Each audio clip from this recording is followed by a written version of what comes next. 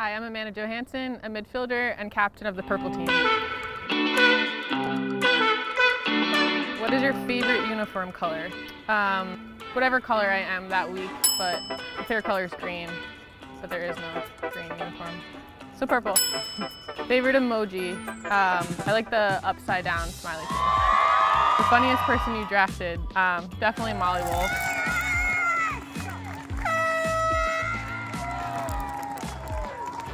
What emoji would you assign for your reaction when you found out you were a captain? Probably the crying emoji. Your least favorite, cringiest emoji? I don't really like the laughing, crying, sideways face one. I like the laughing, crying, regular one. Are you a Twitter, Instagram, or TikTok girl? I have all three, but the only one that I actually actively use is Instagram. Favorite Gatorade color? Blue, any blue. The light blue one, but it's the top I like with that special like twisty top. Favorite lacrosse trend over the years? I don't even know. I guess my least favorite trend was when it was the spandex shorts, all the polka dots and all the different colors that everyone was buying at tournaments. Team name, this week we're just Perp.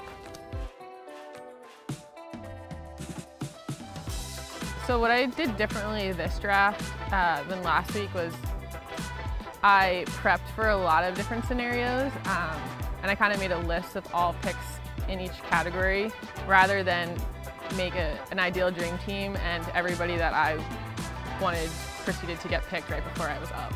I wouldn't say it's like the hardest part to be a captain, but I find it difficult because I feel like I'm surrounded by people that just are so much better than me and are coaches and are so knowledgeable, but then everyone's just been so great and we make it work because it's just like, tell me your ideas, what you see, what you like to do, and then at the end of the day, like, yes, I'll make a final decision, but it's really just utilizing everyone's ideas.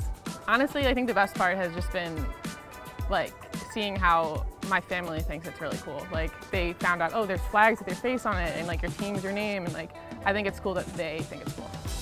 This weekend, Team Purple is going to be extremely gritty. We're going to have fun and work hard. We've got a lot of workhorses, and we have, some really big veteran players as well as some really strong rookies. I think I was able to get the best midfielder in the world right now in Allie, and I'm so excited to work with her. And then obviously we have studs anchoring the defense and really awesome people on attack. So I just think overall, top to bottom, like I've got a really great team this week that's just going to put everything on the line out there. Tune in tonight at 9 p.m. and go Purple. Cut.